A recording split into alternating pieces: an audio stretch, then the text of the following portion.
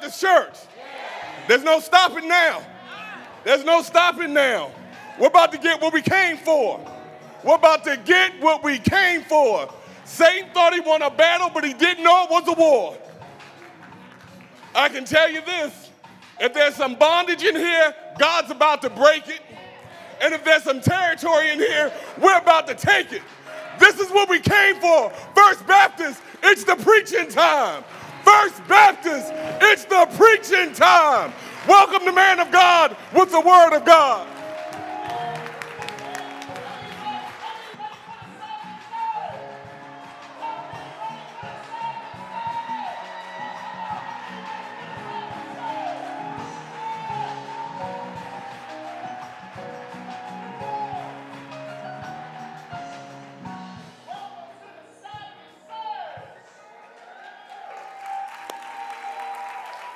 I don't know about you, but we've been praying for this moment for a long time.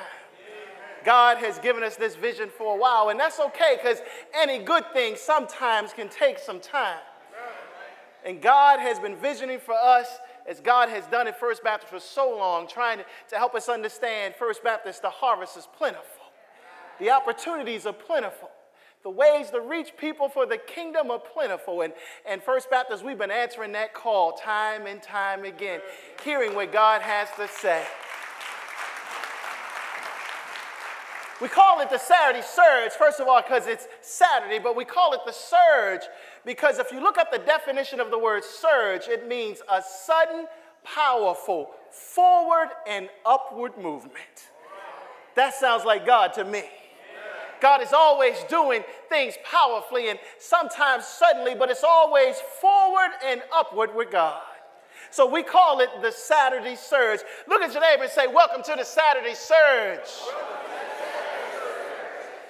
So again, this is a 60-minute, maximum 60-minute uplifting life application worship service. And I've been listening and watching, and this has been amazing and beautiful. And so we are excited about what God is doing. So we want to get into the word. Now, for those of you who typically come on Sunday, I'm going to do things a little different. Again, this is not Sunday 2.0.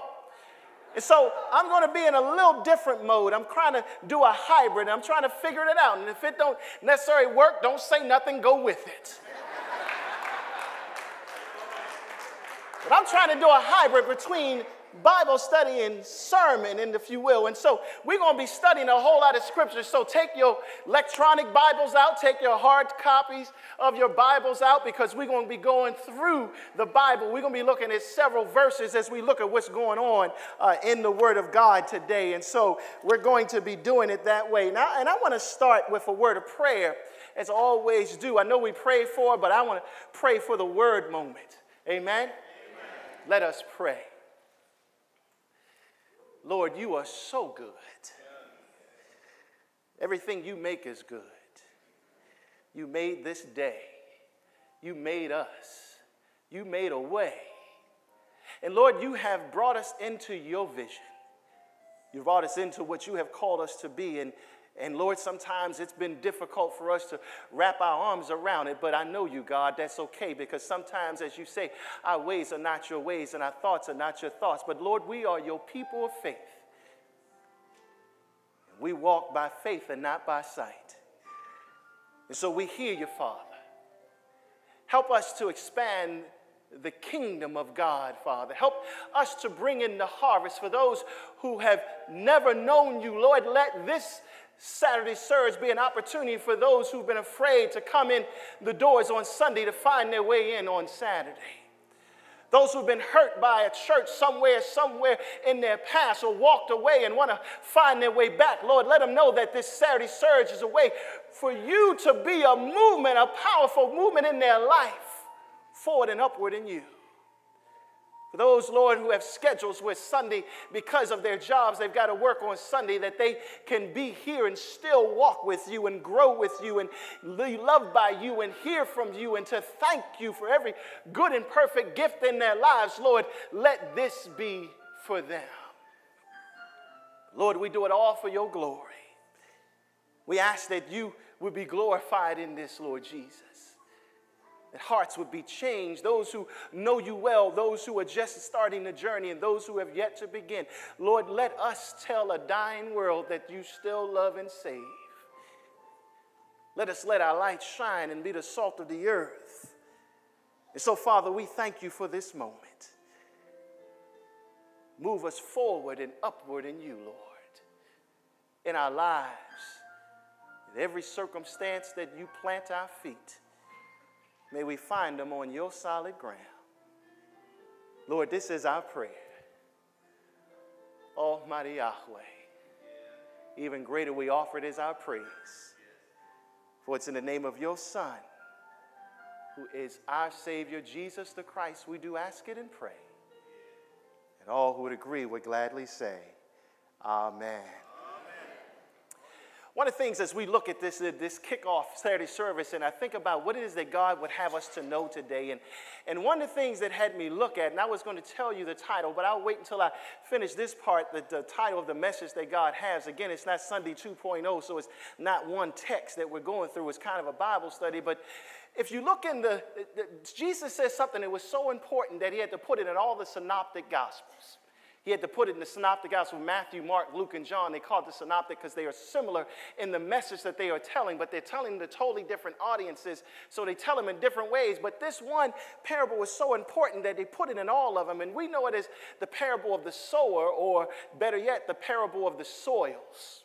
I like that second one, the parable of the soils, where Jesus is talking about it, because he's helping us understand some things where in that parable, Jesus is talking about the ground.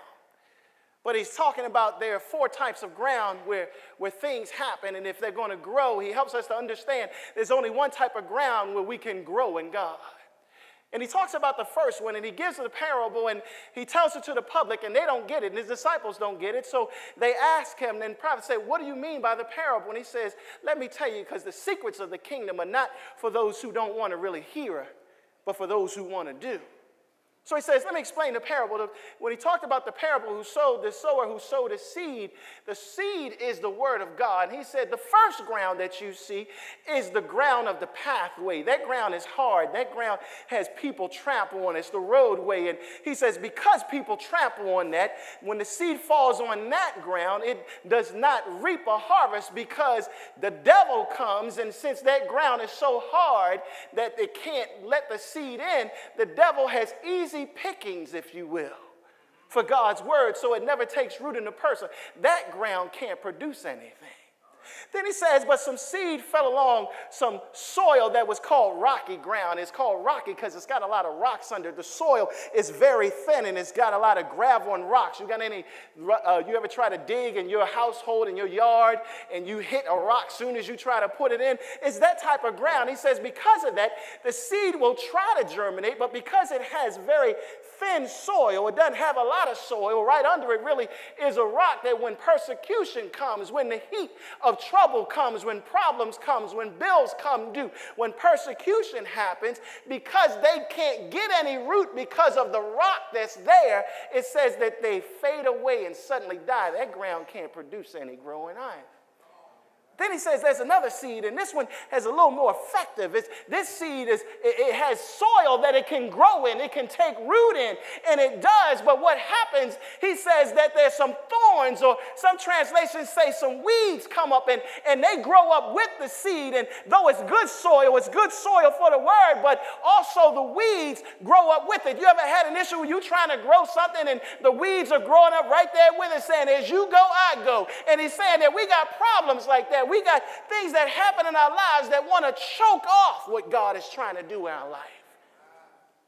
He says the thorns come up, the weeds come up, and they choke off what God has started to grow as good ground because of all the things we worry about in our lives. I got enough money? Am I driving the right car? Am I around the right people? Am I doing the right things? And do I have the right stuff? That all of a sudden, instead of focusing on God, we focus on those things, and those things suck the oxygen out of our lives, out of our marriages, out of our careers, out of what God would have for us. It's good ground, but it doesn't produce any growing because we let the world choke it to death.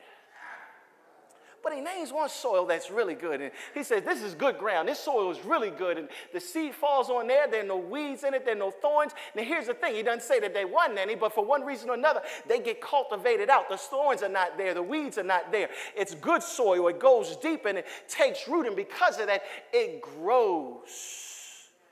That one seed reproduces itself 30, 60, even 100-fold. And when I thought about that, I said, what God is trying to get us to understand is that if we're going to be what God wants for you in your life, what God wants for you, you've got to make yourself God. You have to let God make you good, growing ground.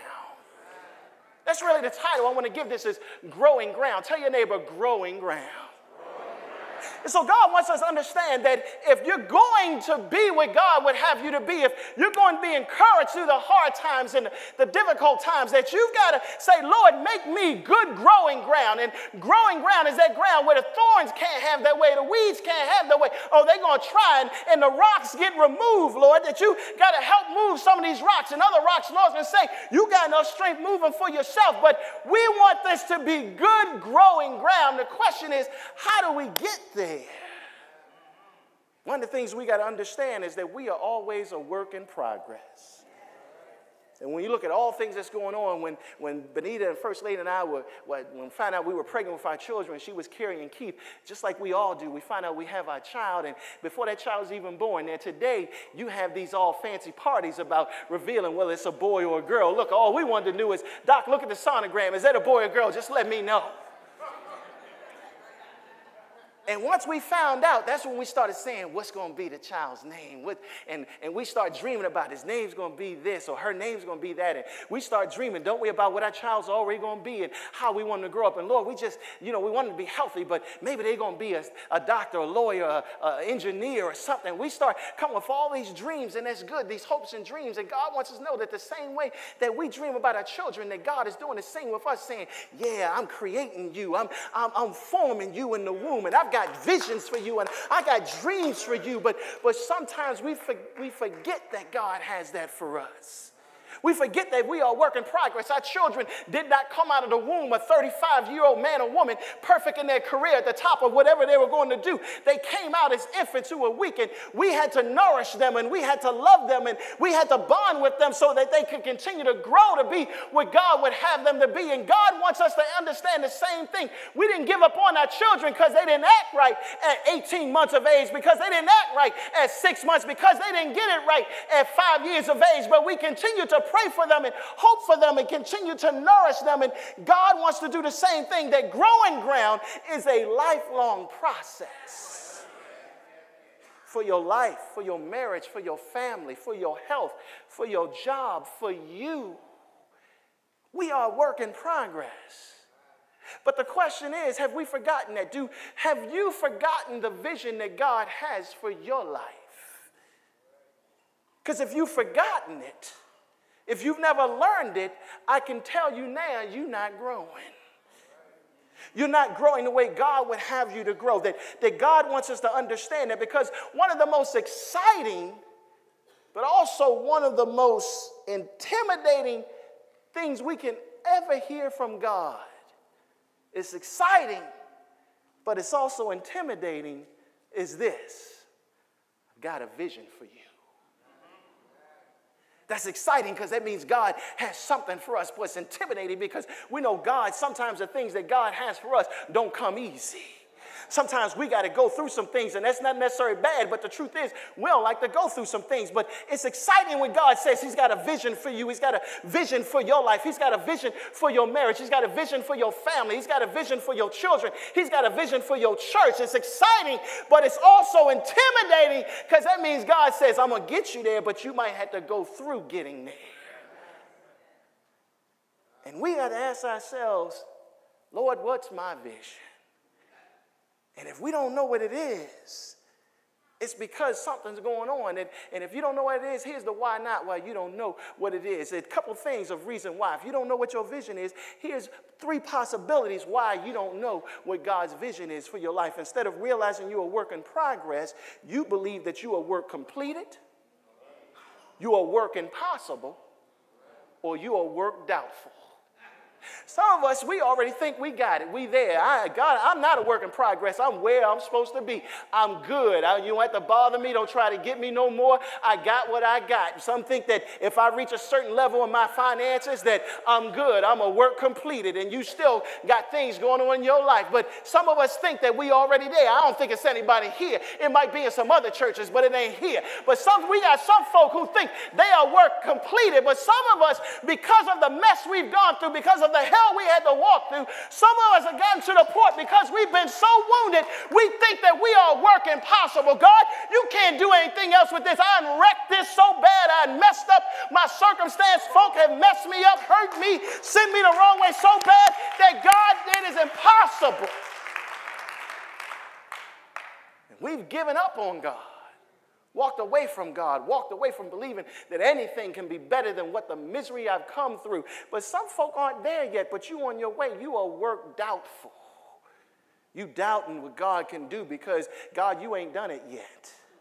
Things ain't right the way they're supposed to be. Lord, I asked you for this. I asked you that if you would do this and do that. But we begin to doubt ourselves that God can do anything. Even our churches, sometimes we become doubtful. We don't work impossible, but we are work doubtful. And when we start doubting, we start thinking that God can't do anything. We think our past is what is set for our today. Our yesterday has set the path for whatever's coming tomorrow. And we begin to think that nothing can be better or worse than what we've already done yesterday. And yesterday is going to be my today and my tomorrow. And when we think that way, we become convinced and we begin to say things that, Lord, don't even bother with me. I'm not the one. You need to look to somebody else. You don't have to believe me. Turn with me to Exodus chapter 4. Exodus chapter 4, verses 10 through 13. Here it is that Moses, who was born a Hebrew, but grew up in the Egyptian family and royalty, but then finds himself now, he's 40 years of age. He's on the run from Pharaoh because he killed the Egyptian. And now he's with the Midianites, and he's been with them for 40 years. And now he's 80 years of age. And God is coming to Moses and say, Moses, I got a vision for you. Look at Exodus chapter 4, verses 10 through 13. I'm going to read it from the Message translation. I like how it says it because Moses is at a point where he is work impossible and work doubtful. Here, listen, this is God. Moses raised another objection to God. Master, please, I don't talk well. I've never been good with words, neither before nor after you spoke to me. I stutter and stammer. God said, who do you think made the human mouth? Who makes some mute, some deaf, some sighted, some blind? Isn't it I, God? So get going. I'll be right there with you, with your mouth. I'll be right there to teach you what to say. Watch this. Moses, after God is saying, I'm going to be there, but because he's a work doubtful, work impossible at the moment, listen to how he answers God, who just said, Moses, I know you stutter. I know you stammer. I know about you. I made you. But because he's there, listen to how he answers in the same way we do sometimes. He said, oh, Master, please send somebody else. God, go through somebody else's street. I'm not the one, God. I've had too many things go on in my life. I've made too many mistakes. Lord, you've got to be looking for somebody else. Maybe you're looking for a Keith, but I ain't the Keith that you're looking for. Maybe you're looking to help somebody else's marriage, but my marriage is too jacked up. Maybe you're looking to help somebody else in their health or in their relationships, but Lord, no, you got the wrong person. Sometimes when we get to the work impossible, work doubtful, we tell God, Lord, please send somebody else. Go somebody else. Say, you can't do nothing with this, Lord. And then we find ourselves in this circumstance, in these situations. But God wants us to understand it's just like a baby who wants to grow, craves milk. If you baby, how many of you have children?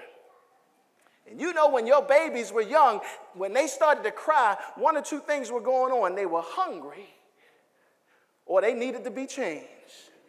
We call them fussy, but they weren't fussy. They were fighting to grow. Children, when they are hungry, are going to cry out, and they're going to say, listen, my body is saying I want to grow, and I need to eat, and so you need to feed me. And the Bible tells us that we need to be like children. We need to be like babies who are craving the spiritual milk that God has for us so that we might grow on growing ground and be what God calls us to be. You don't have to believe me.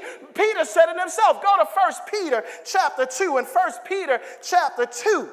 1 Peter chapter 2, the first two verses. Really, you can go to the third verse. 1 Peter chapter 2, verses 1 through 3. I'm going to read it from the NIV and the Message translation. Therefore, it is in the NIV. 1 Peter chapter 2, verses 1 through 3. Therefore, rid yourselves of all malice and all deceit, hypocrisy, envy, and slander of every kind. Like newborn babies, crave pure spiritual milk, so that by it you may, watch this, grow up in your salvation, now that you have tasted that the Lord is good. Listen how the Message translation said, so clean house, God. Make a clean sweep of malice and pretense, envy and hurtful talk. You've had a taste of God. Now, like infants at the breast, drink deep of God's pure kindness. Then you'll grow up mature and whole in God. Sometimes we aren't grow because somewhere along the line, instead of us craving the milk, we're starving ourselves of God's hopes and visions. Instead of craving what God would have for us, because we aren't asking God to do it, and we don't realize we're starving ourselves from the visions and the hopes and the plans that God has for us. And he wants us to understand that when you do that, you've forgotten that you are a work in progress. You thought, God, I should be further along than I am. I should be as far along as somebody else that I'm comparing myself to. But nobody made you anything but what God made you. You are who God made you, and God has a progress for you that's for you and not for somebody else. But we got to realize that we are work in progress. We fail sometimes, but we are work in progress. We mess up sometimes, but we are work in progress. We go the wrong way sometimes, but we are work in progress. We even turn our back on God sometimes, but God understands we are a work in progress, not a work impossible. Some of us wake up every morning, and the first thing we do is, I got to get up. You wake up, and the first thing you're mad about is you got to get up. But what would it be like if you woke up in the morning and said, good morning, Lord. I'm glad you woke me up this morning, because that means you brought me through yesterday, and you got a brand new today for me. What if we did that? And I don't know about you, but baby, I like todays. I like every new today, because every new today tells me that I made it through it yesterday. Every new today tells me that what tried to take me out yesterday didn't work. I like todays because they remind me what didn't work yesterday. God's got a new easel, a new portrait to work with today. I like todays because todays remind me that yesterday is not the end of my story. Yesterday is not the final chapter in my life. Yesterday is not the epilogue to my journey of what God has for me, that what God has for me. If God woke me up today, God is saying, good morning, Keith.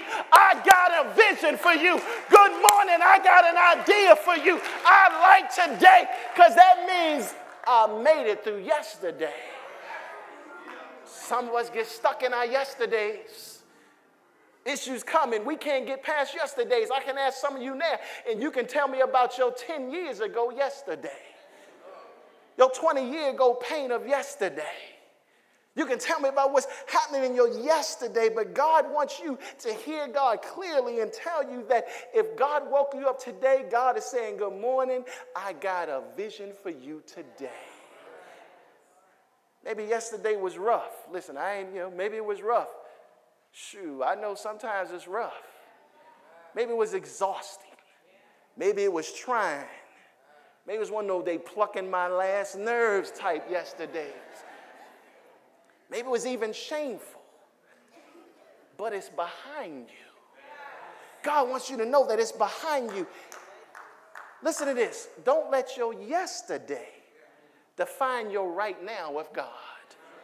Don't let your yesterday define your right now. Yesterday is gone, but God has given you a right now moment that you might grow, that he might say, listen, I know you went through some things. It's not foreign to me. I know you did, but I'm preparing the ground for you that you might grow and become what I want you to be. Grow in your walk with me so that you might let your light shine and be the salt that God has called you to do. And you are a work in progress, and God wants you to grow from where you are right here, right now.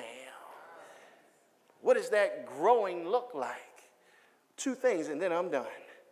First thing, when it comes to with God's growth, what it is, here's the first thing. God's growth comes from the inside and flows to the outside. God's growth starts on the inside and flows to the outside. Turn to Romans chapter 12 with me. Romans chapter 12, verse 2. Romans chapter 12, verse 2. Romans chapter 12, verse 2. This is what it says. Listen from the NIV and then from the Message. Do not conform any longer to the pattern of this world, but be transformed by the renewing of your mind. Then you will be able to test and approve what God's will is, his good, pleasing, and perfect will. The Message translation says it this way: don't become so well adjusted to the culture that you fit into it without even thinking. Instead, fix your attention on God. Watch this. You'll be changed from the inside out. Readily recognize what he wants from you and quickly respond to it. Unlike the culture around you, always dragging you down to its level of immaturity, God brings the best out of you, develops well-formed maturity in you. Well, God wants us to know that Paul only used this word a second time, and the only time Paul used this word transform, this transformation word, one of the time, is in 2 Corinthians. And I'm going to read it from you, 2 Corinthians chapter 3, verse 18, where it says, and we who with unveiled faces all reflect the Lord's glory are being transformed. There's that word. It's only the second time Paul ever uses it within the New Testament, are being transformed into his likeness in ever-increasing glory, which comes from the Lord, who is the Spirit. Message translation, and so we are transfigured much like the Messiah, our lives gradually becoming brighter and more beautiful as God enters our lives and we become like him. What's really about now, what is he saying is that growth is not a matter of improving the package, the wrapping. It's a matter of improving the product in the wrapping.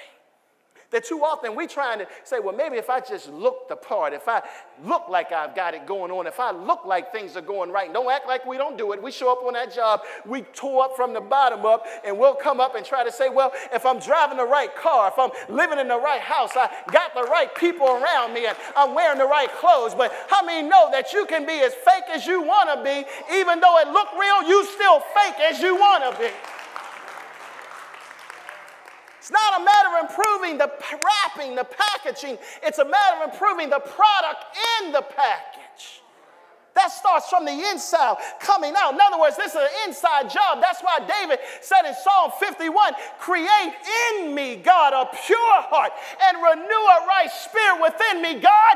This has got to start from the inside so that it can show up on the outside. Lord, you got to start inside so my marriage can be right on the outside. Lord, it's got to start on the inside so my mind can be right on the outside. But not only that, but God's growth must also be forward and upward. One of the things I do, and I'm coming to a close, one of the things that I do is I fly a plane. I fly planes. Yeah, I fly planes. I'm licensed. I fly the Saab 340, the ATR 42. I fly the Embraer 80, the Embraer 90, the Boeing M80, the Boeing M90. I fly the 717 and the 737. I fly them. I got a license to fly them on my Android phone.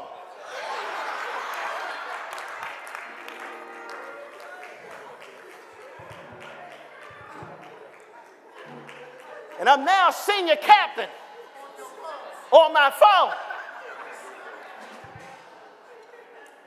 One of the things I noticed that when flying planes, it's totally different than the other forms of transportation. Whether you are walking, whether you're riding a car, riding a bicycle, a train, a battleship, a boat, any of those, you can stop or even reverse and not be in danger. I can walk and stop or even reverse and not be in danger. Do the same on a bike, a car, or all the other things. But in an airplane, there's only one way to continue to fly safe. That's forward and upward. And God wants you to understand that if you're going to be good growing ground, God, that's where we get this surge from. This is a powerful forward and upward motion. God says, I got a vision for your life, and I want to move you forward and upward. I got a vision for your marriage. I want to move it forward and upward. I got a vision for your health. I want to move it forward and upward. But you got to believe that God is able to do what God is able to do in your life. You got to say, God, I need you to move me forward and upward in what you would have for me. So when you find yourself caught up in life struggles, when you find that you've made mistakes and don't feel like even showing up, when you find that God is doing some things in your life and people just don't seem to believe you, let the Lord reproduce Jesus in you. Because here's something that I learned with Jesus when it comes to growing ground. Calvary can be your growing ground. Here's what I mean by that. Just like Calvary was meant to kill Jesus, it was the place where Jesus was elevated with all power in his hand. The thing that was meant to destroy him became the very thing that actually elevated him. And I want you to understand that God wants to do the same thing with you, that the place that was meant to bury you, the place that the devil thought he had you, the place where the devil meant to bury you can be the very ground that God uses to elevate you. The place where the devil thought he could destroy you can be the very place you prove that the devil's a liar and God has a vision for me. The very place that God had to destroy you can be the very ground, Calvary, that God uses to save you. That's what God wants you to know today. God wants to move you forward and upward in the very thing that tried to destroy you. Your marriage, your health, your vision, your career can be the very ground that God uses to elevate you. And all he's asking you to do is saying, Lord, here I am. Till the soil of my heart, my mind, and my soul. Because I want to be growing ground. I don't know about you, but I'm going to be growing ground. And time again, God finds a way of saying, look at here, Keith. The very thing that the devil tried to destroy you with is the very ground I tilled to show that the devil's a liar and to elevate you in life. Look at your neighbor and tell your neighbor, that's good growing ground. And come on, give God some praise. That's good growing ground.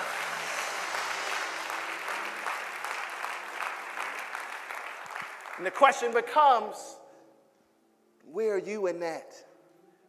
What soil are you right now? Or maybe you think you're good, but what about your relationships? What about your health? Have you heard from God and saying, I got an idea, I got a vision for you? For whatever you're going through, God woke you up today to tell you, I've got more for you. I've got better for you. I've got greater for you. I've got a surge of favor and grace and overcoming and victory for you, but you got to be willing to hear the Lord. And so I want you to think for a moment. God, my marriage is not what it should be, but I need you to toil the soil of our hearts, minds, and souls that we might hear your vision for us.